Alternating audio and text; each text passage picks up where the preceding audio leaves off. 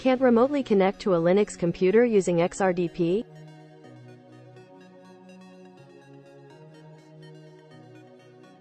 Let's try to fix it.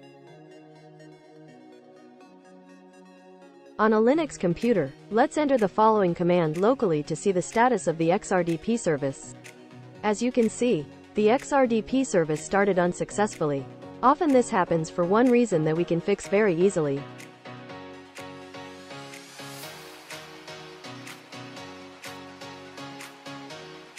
When using root rights, let's go to the directory, etc. xrdp.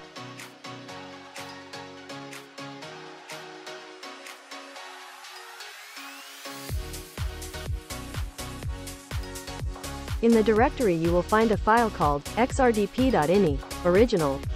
Let's rename it as I show it.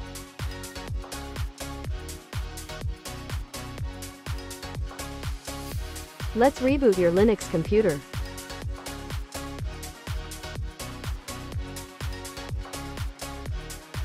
Let's try to connect remotely from a Windows computer to check if the error is fixed.